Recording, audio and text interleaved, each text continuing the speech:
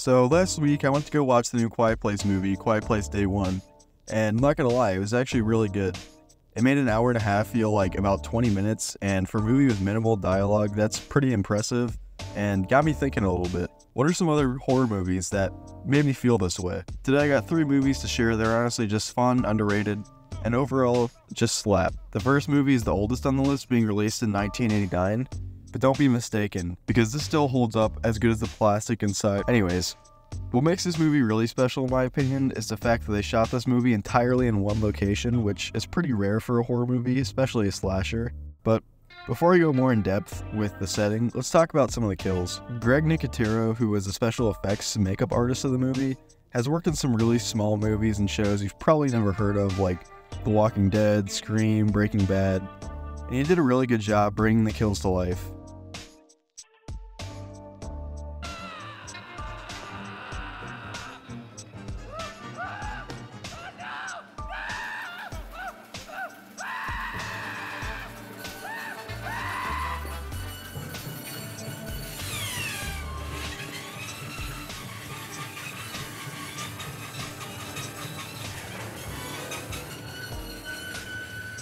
The fact that this kill was done in the late 80s is honestly insane to me, and it really makes me appreciate Greg Nicotero even more. Besides the kills, the filmmaking here from Scott Spiegel kind of makes me want to cream a little bit.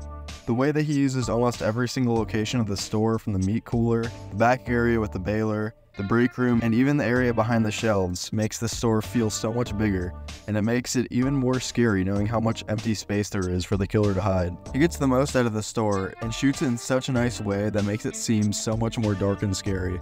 The way the shelves are lit almost tease the audience, no diddy, that the killer could be there. This movie also has a great twist at the end, which I honestly didn't expect for some reason, even though it's not even that crazy. Overall, I would say this movie slaps quite a bit. Now, this movie is one that honestly shocked me. I ended up just seeing it on Tubi for free after browsing through the movies, and I thought it looked interesting, so I gave it a shot. Released in 2014, this is a remake of the original Town That Dreaded Sundown that was released in 1976. I'm gonna be honest, I haven't watched the original, so I'm not too sure how this holds up in terms of being a good sequel, but I can definitely judge it as a standalone film, and it's pretty good. The pacing is definitely something that is a little unique, but I honestly really like. Another thing that is great is the kills. They recreated some of the stuff from the original, like the trumpet kill, which is probably the most iconic, but the one that shocked me the most was probably the grandma kill at the gas station. It's really not even that graphic, but what makes it hurt was the fact that she was such a likable character, and how shocking it was seeing her bleed out after seemingly being fine from behind the car. Not only that, but the emotion on her face while realizing what has happened is even more tragic.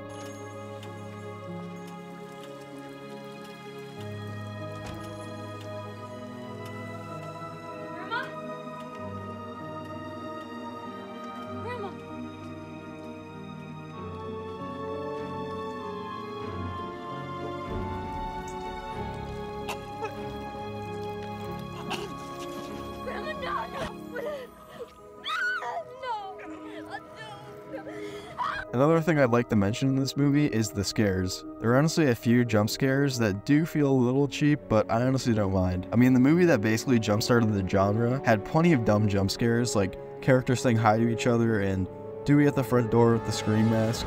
So, to me, the jump scares aren't really a problem at all, but I know for some of you it is. With that being said, I think that's all I can say without getting into heavy spoiler territory, so let's get on to the next one.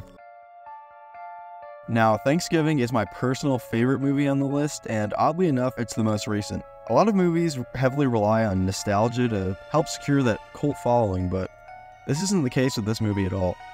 When I first heard the news about a Thanksgiving horror movie, the first thing that came to my mind was, how could this movie ever reach the incredibly high standards set by the greatest Thanksgiving movie of all time?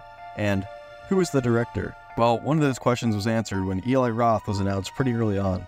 I knew who he was from his work directing 2 pretty solid yet disturbing movies called Hostel and The Grand Inferno. I was cautiously optimistic as to how his work would translate to a movie with a less serious, probably less gory tone, but I gave Thanksgiving a shot, and boy, it did not disappoint one bit. Coming into this, I was kind of concerned about how a cast headlined by Addison Rae and a bunch of people I've never heard of before, but their chemistry was honestly really good and definitely cemented the movie up there in terms of having likable slasher side characters. The vibe of the movie is really nice as well. It reminds me of that 90s, 80s slasher atmosphere a lot, but what really does it for me is the killer.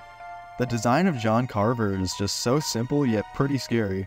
The one thing that Eli Roth does above all else, if you couldn't tell from Hostel and Green Inferno, is the kills. I wouldn't go as far to say that this movie is the best gore out of any slasher I've ever seen, but my favorite kill is probably the trampoline kill. Given the fact that I've been on a trampoline before, and you probably have at some point yourself, it makes this kill so much more relatable and painful.